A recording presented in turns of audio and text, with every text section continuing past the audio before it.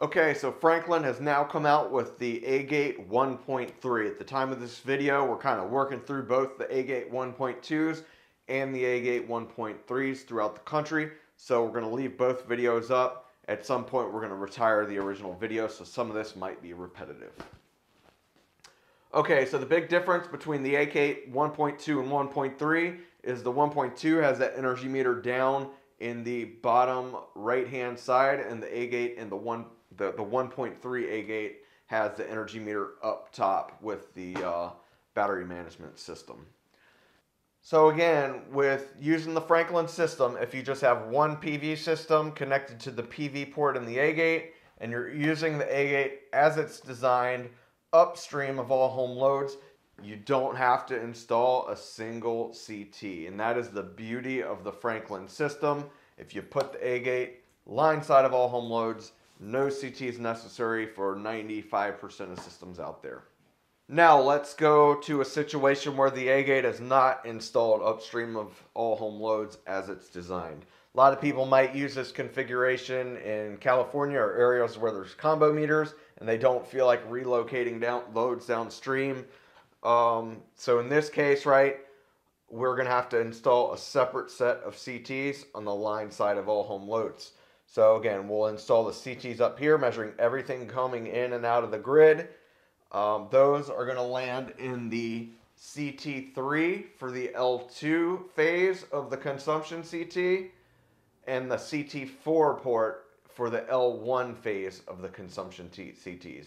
Now the CTs are going to face the loads. The arrows on the CTs face the loads away from the grid. Again, white is positive, black is negative for those CT wires. Switching the CT wires is the same as pointing the CTs in the wrong direction. That is reversed polarity. So again, if we install in this configuration where we've used that CT3 and 4 port, we've installed consumption CTs upstream of all home loads, then we need to go into the built-in energy meter for the built-in consumption CTs, and we need to unterminate those CT wires out of that port. We need to wrap them in at least 3 layers of tape so that they don't touch any current carrying conductors or cause any faults. There is amperage that come out of those CTs as energy flows through them. So it's very important you tape them off, abandon them, and that way we're only pulling power from the consumption CTs that we have installed. If you leave both CTs installed and terminate, that's going to double any readings of this non-backed up loads because it's going to flow through the separate set of CTs and then also through the built-in CTs in the aGate, and that is going to screw up the readings. Now let's pretend that we have a split service. You usually see this with 400 amp services, but it can also happen with 200s as well. So in this case, right, we're going to use both sets of CTs. We're going to have the built-in factory CTs monitoring all power coming in and out of this service. We're going to install an external set of CTs over here on this non-backed up panel on the split service to measure anything coming in and out of the non-backed up panel. Now the reason why that is important is because, again, we want to measure all home loads on site, and that way when the utility grid is operating and the batteries are set to maximize self-consumption or to offset time of use rates, we're measuring all home loads, and during those time of use rates or during the periods where we're trying to utilize the batteries, anytime the CTs sense any power coming into the home, the batteries are going to discharge to meet those loads regardless of if they're in the non-backup panel or the backup panel. So monitoring all home loads on site is just extremely critical for the system to actually perform as expected based on the proposal that we have given the homeowner, right? It is using those batteries to offset the entire utility bill, not just the small portion that happened to be in the backup panel. Anytime you install an external set of CTs in the app, it is very important that you're going to toggle on the little question that says, is utility grid split CT installed? So again, if you've installed consumption CTs in that CT3 and 4 port, you toggle on, is utility grid split CT installed? It's very important.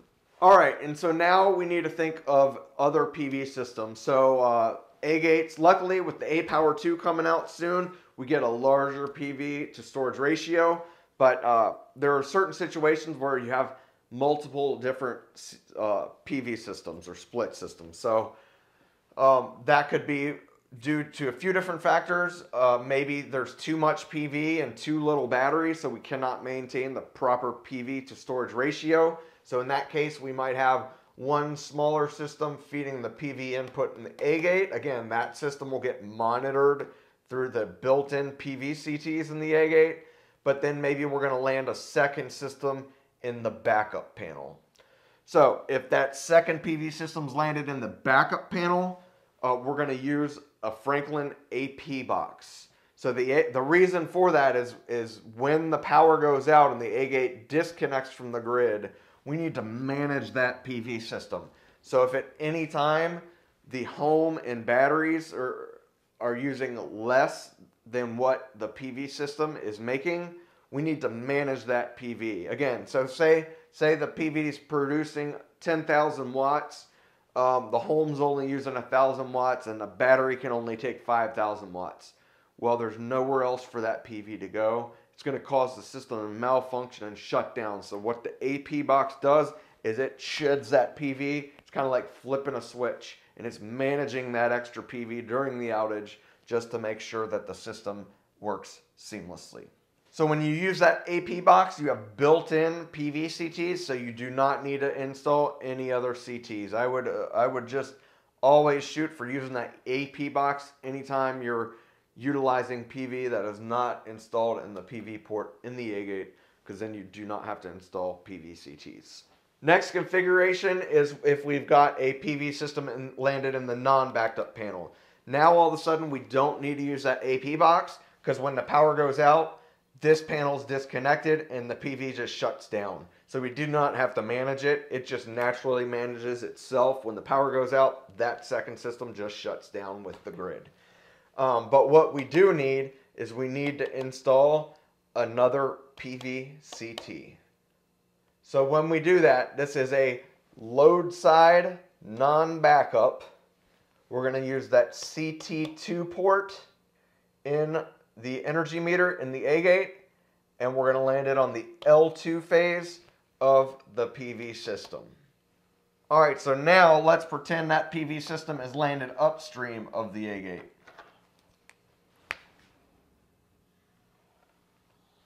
Line side tapped here.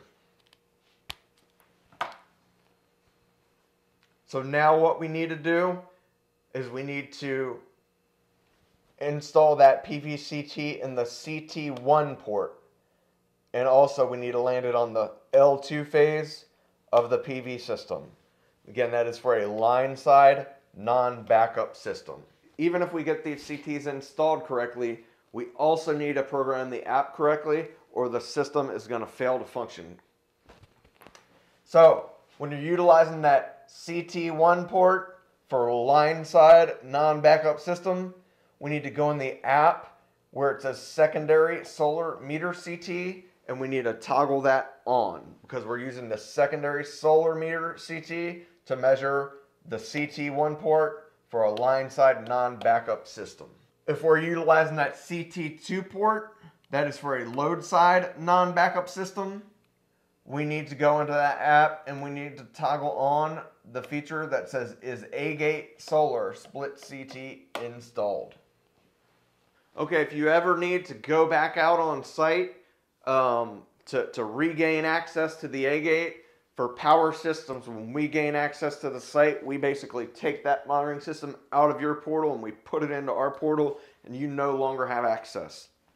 So what you need to do in that case is when you get back out on site, you just log in directly to the aGate. I think you use like the last 12 digits of the serial number as the password, and that will immediately log you in. It's going to take that system out of our portal. It's going to put it into your portal. That way you can do whatever you need to do, and then just when you're done, notify the QA/QC team, and we'll go ahead and reach out to Franklin and have them take that system back and put it into our portal. That is a common theme that we see whenever installers have to return to the site on Franklin whole home systems.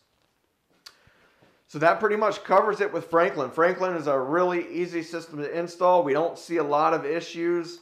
Really all the issues lie when the aGate is not installed as intended on the line side of all home loads, which requires you to install those other CTs, or if, again, we have additional PV for whatever reason that needs to be monitored. Thanks so much for watching. We'll talk to you next time.